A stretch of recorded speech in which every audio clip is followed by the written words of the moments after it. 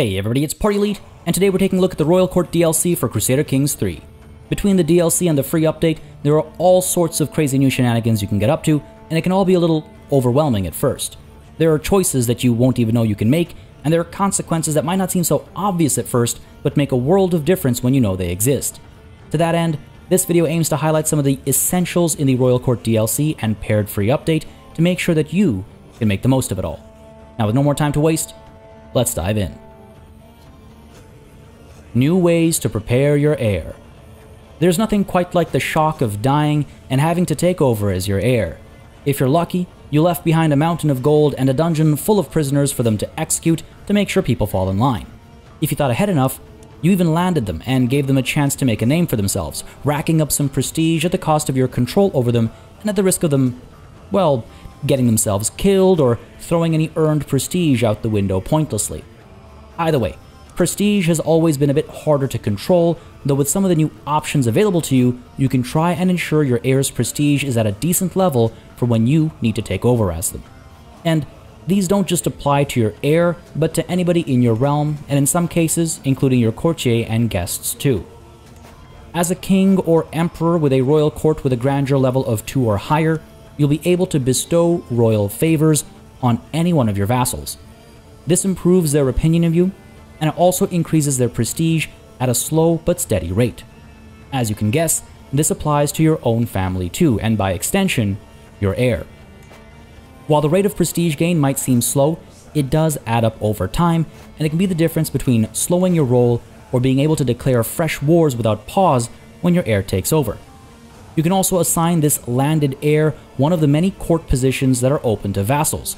Master of the Hunt, Master of Horse, and Royal Architect, for example, give the title holder 0.5 prestige per month each, and they don't need to reside at your court to take advantage of these boosts. And yes, to be clear, you can assign all 3 of these to the same person. I recommend setting a filter up with the name of your heir and checking which roles they might be able to take on, but be careful about giving an important position to an inept heir just for the prestige. What's more, the salary you pay is going directly into your heir's pocket, the power of nepotism on full display. On the flip side, if you don't want to give your heir a landed title for whatever reason, you can always keep them in your court and just make sure your court adds to their prestige. The easiest way to do this is, again, by assigning them many of the court titles that simply give prestige. That's pretty much all of them outside of the court jester. Keep in mind that here too you can assign multiple titles to the same person and you can really stack that prestige gain, but you're also adding to the salaries you have to pay, and even though that money goes to your heir, it is coming out of your realm's coffers, so keep an eye out for money you might need for other tasks. And be wary about aptitude too. You don't want an inept food taster, because then your heir might get themselves and you killed in an assassination attempt. So just be careful about the ineptitude, potentially, that your heir might introduce through nepotism. I mean, this all sounds way too realistic. Moving on, apart from these titles, you can invest in your court's fashion. At higher levels of fashion, apart from other benefits, you'll see courtier and guests will get a boost to their prestige. This applies to your family, children, and adults, just as it does to everybody else, but again, only to the people actually at your court. They cannot be landed, because that means they're not at your court. Perhaps the most wild step you can take to improve the prestige of your heir, and actually anybody of your culture, is to reform your culture entirely. The courtly ethos gives prestige benefits to characters of that culture, and so you can either modify your own culture, or send your heir to be converted into that culture, like Sicilian or Catalan or French or whatever it might be. Alternatively, of course, your culture might just begin with the courtly ethos. On the topic of sending your kids away, though, is an important sidebar. Since courts are only available to kings and emperors and are only available to clan and feudal government types, there are a couple of workarounds you might need to employ as a lower-ranked individual or as a tribal government. When your heir reaches adulthood, you can still assign them some minor titles. Not all are available to lower-ranked individuals or to tribal realms, but you still have some options, and they still provide prestige to that character. Before they reach adulthood, though, since you lack a royal court of your own, you can seek out a foreign royal court or your liege lord's royal court instead. Make sure they have a respectable fashion sense before sending your child off to learn from them, and try not to send your kid to somebody you might end up at war with soon. One way or another, the prestige gain will help your heir maintain stride when they take over. As a tribal chief, they'll retain the strength of their armies. As a feudal or clan leader, they'll retain their ability to declare wars and otherwise use that prestige for various decisions. Do not underestimate the value of these options. Do not underestimate the need for prestige. New council tasks. As you may have noticed in our previous section, there are a few new council tasks available, and while some will rarely see use, others can be quite potent if used correctly. We talked briefly about bestow royal favors already, but real quick, it's available only to feudal and clan kings and emperors when their court grandeur level meets or passes 2, and it helps increase your own prestige as well as a target vassal's prestige on a monthly basis, while increasing their opinion of you at a slower but consistent rate. This is one of the new counselor tasks that'll likely see more use than not, as it pretty well guarantees improved relations with a specific vassal, and it helps both parties improve prestige as well. Higher quality chancellors will work faster and will increase your own prestige gain as well as the amount of opinion increase per tick, and I feel like there's finally a reason to use your chancellor for something rather than set and forget their duty. Meanwhile, the Marshal has received a bit of an overhaul across the board pretty much. Organized Army now improves garrison and levy size while buffing reinforcement rate, but it also reduces maintenance costs, potentially quite significantly with a high skill level. Trained Commanders now increases knight effectiveness and men-at-arms damage and toughness over time, as well as potentially improving or finding new knights and commanders in your realm like it used to do.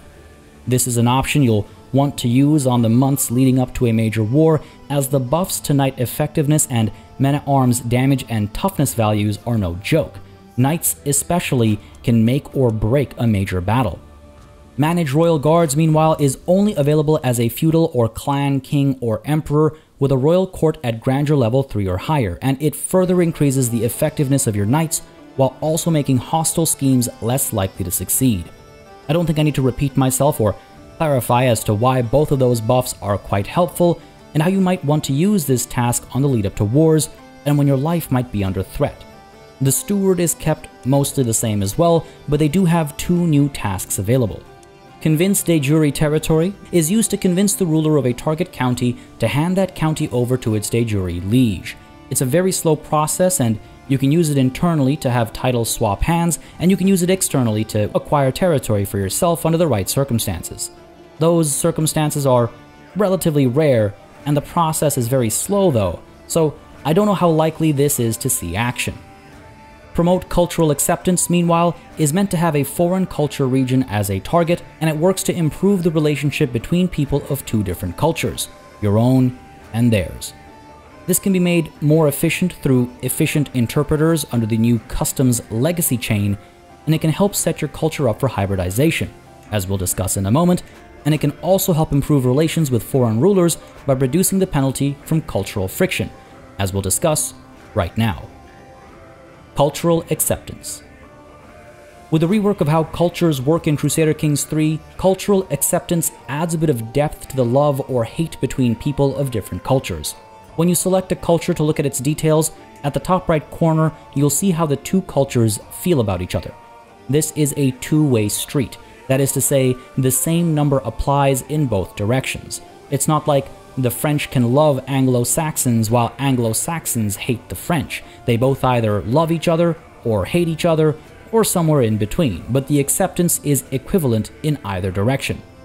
This number is impacted by a variety of factors. War between 2 cultures can cause significant damage to cultural acceptance, as can revoking titles from people of a culture, but giving titles to people of the culture or having people of the culture in a vassal-liege relationship will bolster it.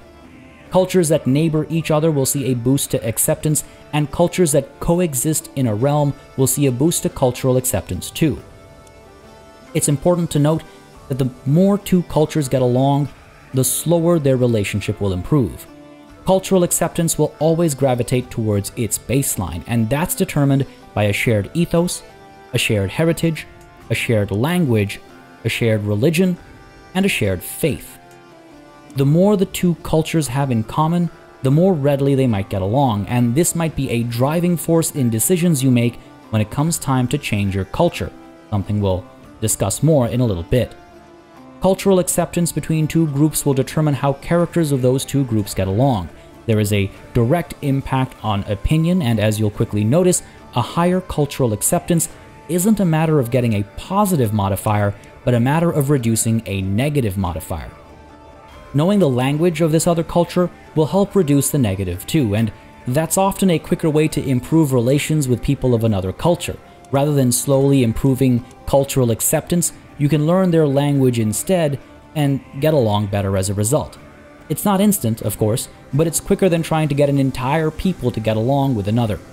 This is a great way to keep vassals from being too upset at you, especially freshly conquered ones, and it also helps keep counties in check, as public opinion is impacted by the cultural acceptance between the lord who holds the county and the county itself. Remember that your own culture doesn't matter here unless you control the county directly. It's the culture of the person who holds the title and that title's culture itself. The more these cultures get along, the less the impact to public opinion, and if they're the same culture, well then cultural acceptance isn't a factor. This becomes a reason to give people of other cultures some land in your realm. Not only will it appease the locals, but it'll also help bring your and their culture closer together, and with shared ideas from the customs legacy chain, you'll even get a weak hook on such a vassal. Apart from managing interpersonal and public opinion, a high cultural acceptance is a prerequisite for hybridizing your culture with another, and that's only one of 3 ways to change your culture. Culture is mutable. Over generations and centuries, people adopt traditions of others, change their own to match evolving situations, or blend together with others slowly over time. All 3 of these are ways in which you'll see culture change in Crusader Kings 3 over time with the Royal Courts DLC. The option to reform a culture is only available to the culture head, and it is by far the slowest of options, but it allows you to change that culture for everybody of that culture. That is to say, if you were reforming a culture, everybody of that culture automatically follows the reformed version of the culture when the reformation is complete. You don't have to worry about vassals joining you in the new culture or not, and you don't have to worry about any newfound friction as a result. Your culture, the world over, is changing thanks to the whims of the culture head. Only one aspect can be reformed at a time, and you can change only ethos, martial pillars, and traditions, and it takes 30 years for a reformation to complete. The prestige cost of changing ethos is ridiculously high, and the prestige costs of various traditions are modified by geography, ethos, innovations, and political factors. You'll really need to set up for a reformation over the course of a long time. Now, another significantly cheaper option that'll always be available is cultural divergence, though not everybody of your culture follows you into said divergence. Your vassals may or may not join you, and so this leaves room for new sources of tension and friction within your realm.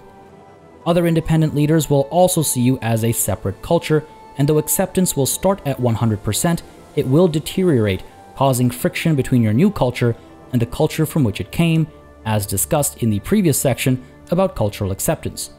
Whether you're the culture head or not, you'll have the option to make an offshoot of your original culture and modify multiple aspects of it at once. A divergent culture can change its ethos from any one of the many options, and it can choose its language from any of the languages that the person leading the divergence speaks. So, if you're the one creating a divergent culture and you speak multiple languages, you can choose which language this divergent culture speaks. This can be particularly important as a king or emperor, as we'll discuss in a moment. Martial custom can be changed when diverging your culture as well, but your realm needs to have the appropriate gender laws before you can instigate that shift in your culture. A diverging culture can also replace traditions with new ones, with prestige costs modified by, again, geography, ethos, innovations, and political factors, but regardless of how much prestige you're willing to spend, you cannot add new traditions, only swap out old ones.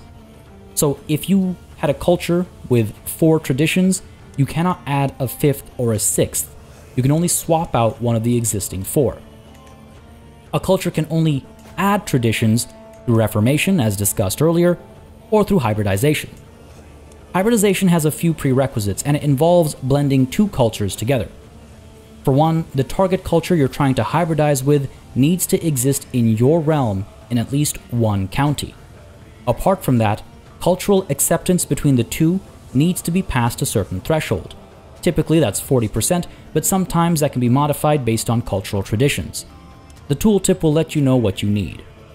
You also cannot hybridize with a culture that shares your heritage.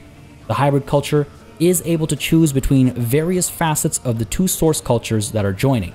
You can choose between your two ethos, your languages, and even your martial custom, regardless of realm laws. You can choose up to 6 traditions between the traditions of the two cultures, and you can even customize the resulting aesthetics. Hybridization will give your new culture 100% cultural acceptance with the two source cultures to start with, moving towards a baseline over time, but hybridization will also give you all the innovations of the other culture that you're hybridizing with. Not all your vassals might join you in these new hybrid ways though, so the same caveats as divergence apply here, compared to reformation, but hybridization is the cheapest way in which to effect the greatest change to your culture. Divergence and hybridization also have the benefit of making you the culture head when the culture is first created, and that gives you the associated benefits and options, like further reformations down the line or picking fascinations. Language matters. Apart from simply being a fun new toy to play with, language introduces some interesting considerations in Crusader Kings 3. For one, as discussed earlier, knowing the language of another culture makes your personal relationship with people of that culture a bit smoother, significantly reducing the negative to opinion. This can help you get along with foreign rulers, vassals, and your liege alike. You can get a court tutor to help with learning a new language, and they can also help children get better education traits, and they allow children to learn languages to set them up for future success. Children will speak the language of their culture when they come of age, but the have child study language action will let them learn the language of another member of your court. This is a great way to give them a head start on good relations with other cultures, whether they're vassals, their future liege, or rulers of foreign realms. This also sets them up for potential cultural divergences that you might want to do when they take over. Learning a new language as an adult is also an option. You just need to be able to target somebody with the language you want to learn, and you'll quickly be on your merry way. But it'll take time, and factors like your age and your learning will play into your chance of seeing success. The Customs Legacy has a few ways to help you learn languages, but you'll always have a maximum number of languages that you can learn, determined by your learning skill and perks.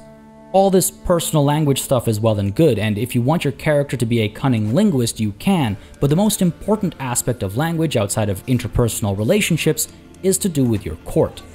Applicable only to kings and emperors, the language of your court will determine in part the overall grandeur of it. This means that you'll either want to adopt more prestigious and prevalent languages to gain said grandeur, or you'll want to make your own language more prestigious and prevalent instead. The amount of grandeur the court language adds to your court is determined by a few factors. The number of counties that speak your court language within your realm will play a major role here. The more counties that have a culture, any culture that speaks your court language, the more grandeur your court will gain from that language. Now, to be clear, sometimes different cultures will speak the same language. So it's not a matter of having the same culture across the board. It's not a matter of how many counties have your culture, but about how many counties have a culture that speaks your court language. They're two different things here. This is, however, a good reason to either convert a county's culture after conquest if their culture doesn't speak your court language, or it might be a good reason to adopt a new court language if the math works out that way. As in, if the new language is more prevalent in your realm than the old one by a significant amount, you might be better off adopting this foreign language as your new court language and diverging your old culture to speak this language too after you learn it. If you share a court language with other courts of the world, you'll gain some grandeur as well. This modifier is inversely related to how grand your court is compared to other courts that have this same court language. That is to say, if yours is the most grand court speaking this court language, it'll get a minimal boost. If yours is the second most grand court speaking the language, it'll get a slightly higher boost, so on and so forth, where the least grand court speaking the language gets the biggest boost. The idea here is that The more insignificant court makes itself look that much more impressive by imitating some of the grandest courts out there. The bigger the difference in grandeur, the bigger the shared language modifier. As you can see, language can be a great way to quickly gain some grandeur, especially if you're a new or small court. Adopt a prestigious foreign language as a court language and make your court a little more interesting. Hire a linguist to teach you and your children the court language, or spread the use of your own language through the adoption of your culture in your realm, and maybe others will envy your people and start to adopt your court language instead. Something exotic. On the topic of adopting foreign things, you can and should sometimes take it a step further by introducing foreign elements to your court. This option is only available if your royal court has spacious lodgings, and it requires you to have another kingdom or empire with a royal court within diplomatic range.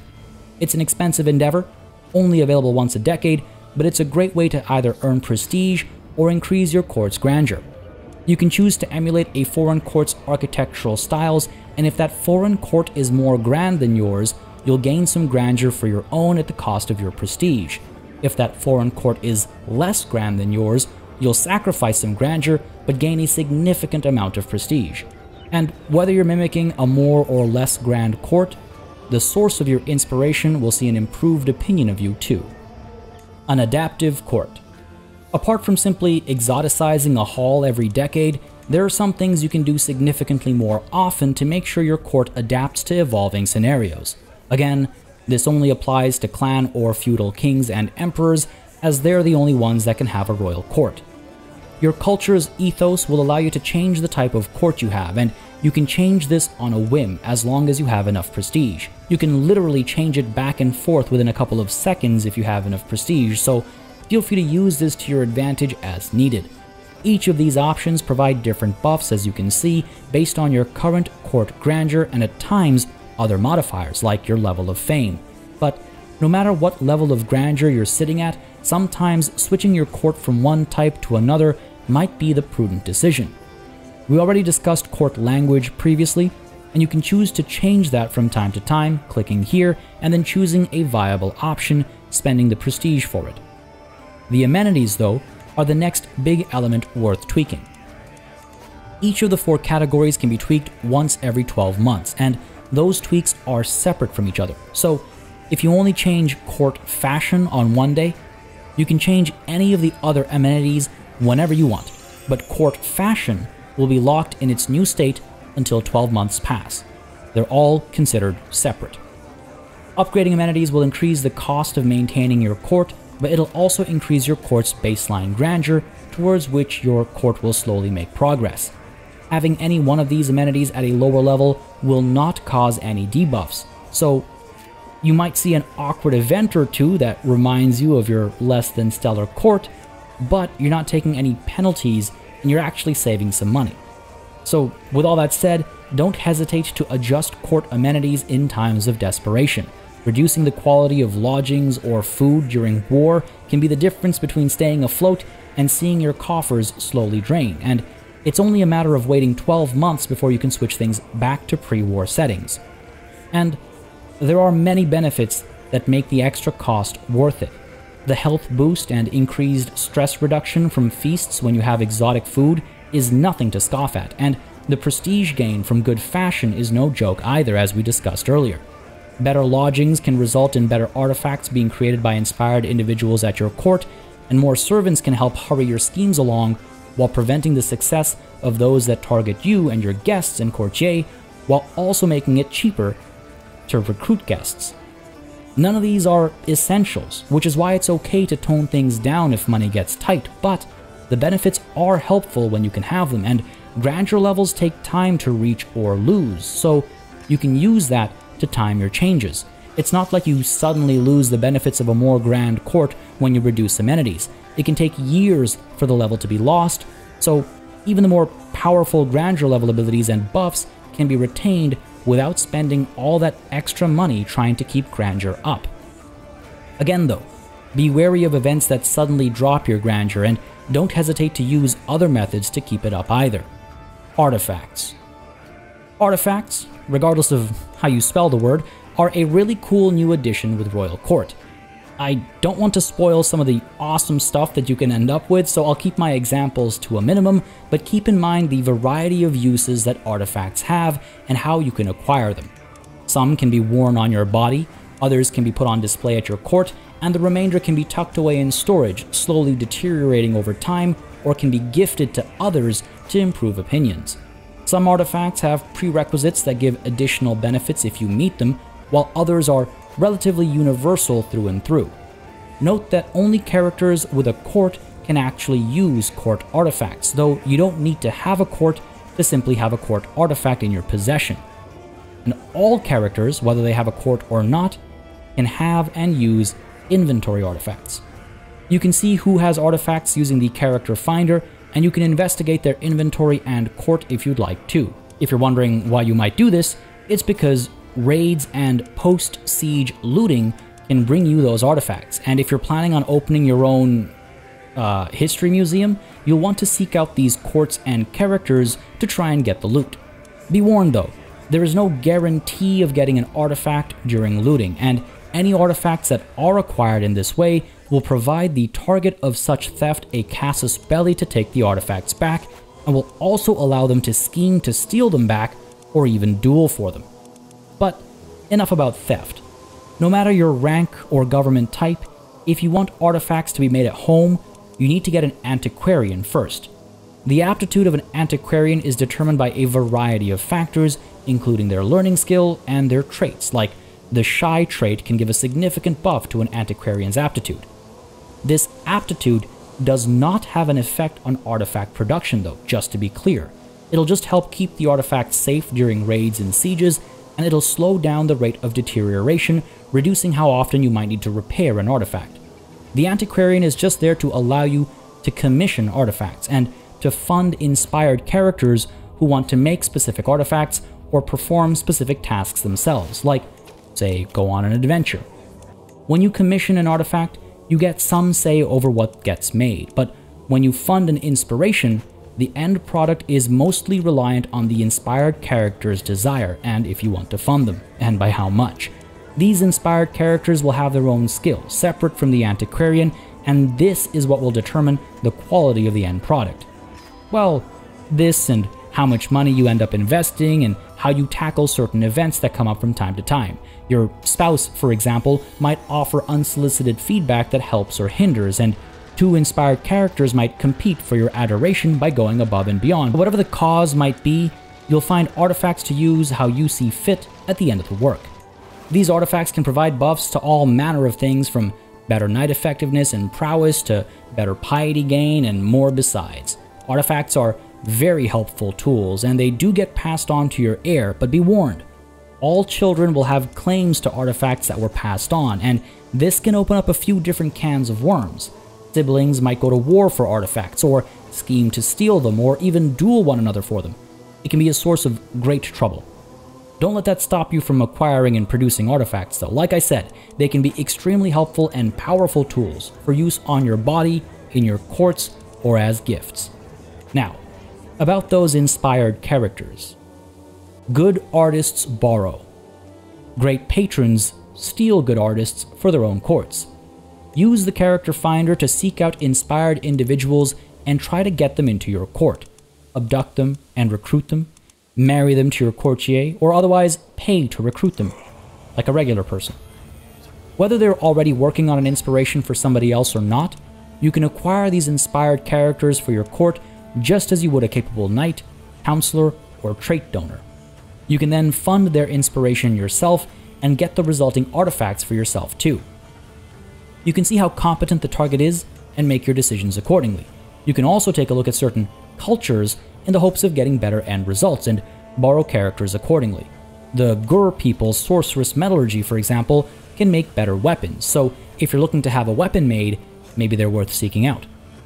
There are many variables to keep in mind, but at the end of the day, if your court's just not fancy enough to attract high-quality inspired characters, there are other ways to get them to come over. Customize your look. To wrap things up, why don't we take a look at a newly added feature available to everybody that could very easily slip under your radar if you didn't know where to look. Not a particularly crazy tip per se, and it won't help your game mechanically, but it can help you look cool while you're playing it. If you want to change any of the coat of arms in-game, it's as easy as opening up the relevant window and clicking the edit button next to the name.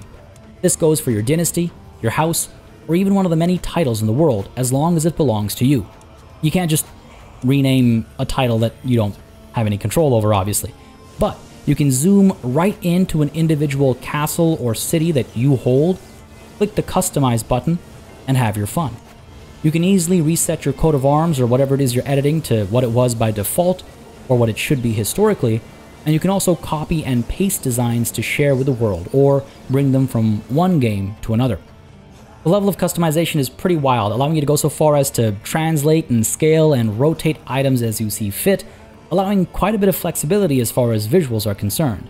Like I said, this isn't going to give you an advantage on the battlefield or anything, but it's easily missed, and it's a fun toy to play with, so I'd be remiss not to point it out.